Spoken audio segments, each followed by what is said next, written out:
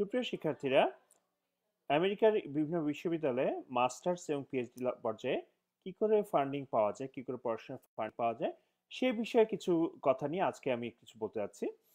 আম, আমেরিকার ইউনিভার্সিটিগুলোতে বিশ্বের প্রায় সেরা মানের পিএইচডি পর্যায়ে বা মাস্টার্স পর্যায়ে পড়াশোনা হয়, গ্রাজুয়েট পড়াশোনা হয়। আম, তবে এইসব এই লেভেলে যে পড়ার যে খরচটা সেটা অনেক বেশি। অন্যান্য দেশে যেরকম জার্মানিতে বা ইউরোপের অনেক দেশে পড়ার টিউশন ফি প্রায় নাই বললেই চলে।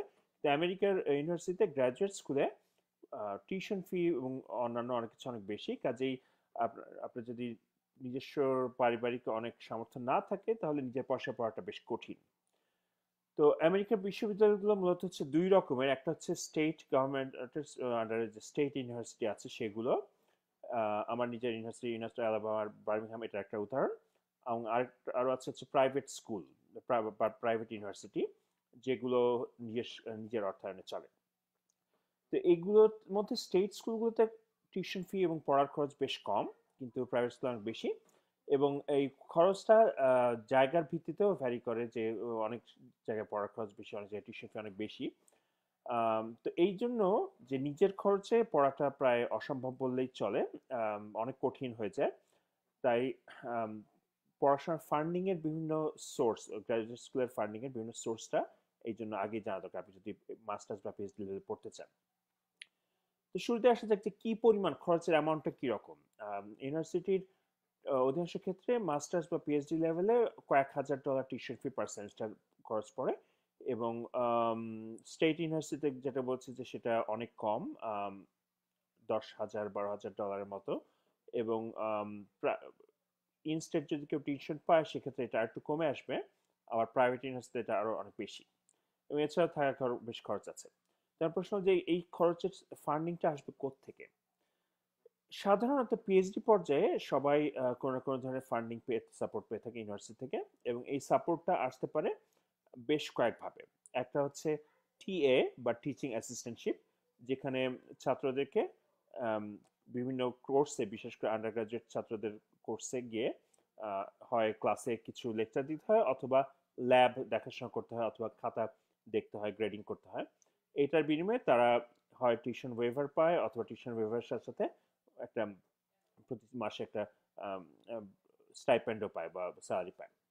তো সেটা একটা ফান্ডিং এর উপায়, টিএ বা টিচার অ্যাসিস্ট্যান্টশিপ। এরপর আসছে রিসার্চ অ্যাসিস্ট্যান্টশিপ বা গবেষণা সহায়তার জন্য কাজ। সেটা বিভিন্ন প্রফেসরের অধীনে বিভিন্ন রিসার্চ প্রজেক্টে কাজ করার জন্য কাজ পাওয়া যায়, অ্যাসিস্ট্যান্টশিপটা পাওয়া যায়। আর এছাড়াও খুব ভালো ফলাফল যাদের আছে, ভালো স্কোর এবং জিআরই স্কোর, টোফেল স্কোর, তাদের জন্য আছে টিচিং অ্যাসিস্ট্যান্টশিপ, রিসার্চ অ্যাসিস্ট্যান্টশিপ ছাড়াও সম্ভাবনা আছে যে শুরুতেই হয়তো তারা কোনো একটা ফেলোশিপ পাবেন, যেটা মাধ্যমে ফান্ডিং পাওয়া যাবে। তো অধিকাংশ অ্যাসিস্ট্যান্টশিপ হচ্ছে 10 থেকে 20 ঘন্টার মতো কাজ সপ্তাহে। আর এইগুলো বাদেও যারা এগুলো পাবে না তাদের জন্য অন ক্যাম্পাস বিভিন্ন কাজের অপশন আছে।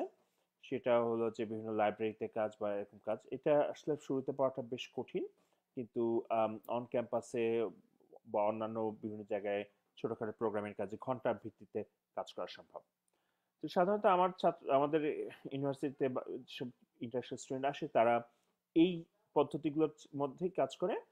আর আরেকটা উপায় আছে, সেটা হচ্ছে যে কিছু অফ ক্যাম্পাস কাজ করে। সেটা প্রথম 1 বছরে করা সম্ভব না, অনুমতি নেই, কিন্তু তার পরবর্তীতে অফ ক্যাম্পাস কোনো কাজে অনুমতি পাওয়া সম্ভব। আর এছাড়াও আরেকটা উপায় আছে যেটা আসলে বাংলাদেশি ছাত্রদের জন্য বেশ কঠিন, সেটা হচ্ছে শিক্ষার জন্য ঋণ বা স্টাডি লোন নেয়া। সেটা আসলে বাংলাদেশি ছাত্রের পক্ষে অতটা সম্ভব না, কিন্তু যদি কারো স্থানীয় স্পন্সর থাকে তার পক্ষ থেকে সম্ভব।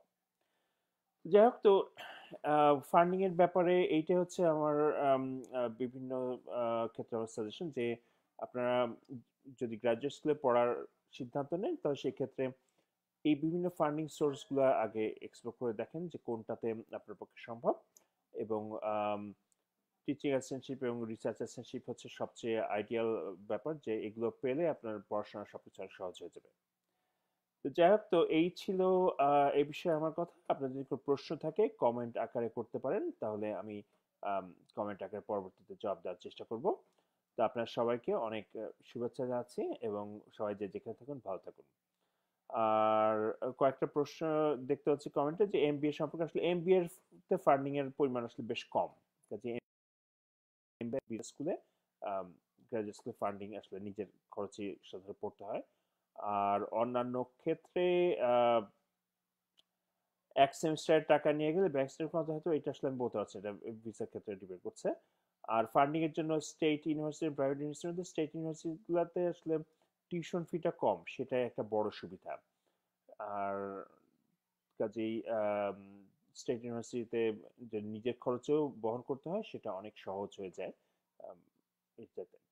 আম, আর হচ্ছে প্রাইভেট স্কুলের ক্ষেত্রে, আচ্ছা একটা প্রশ্ন হচ্ছে জিম্যাট, জিম্যাট নিয়ে তো আমার আসলে কোনো ধারণা নেই, কাজে এটা যারা জানে তাদেরকে বিজনেস সাইডে তাদেরকে জিজ্ঞেস করতে পারেন।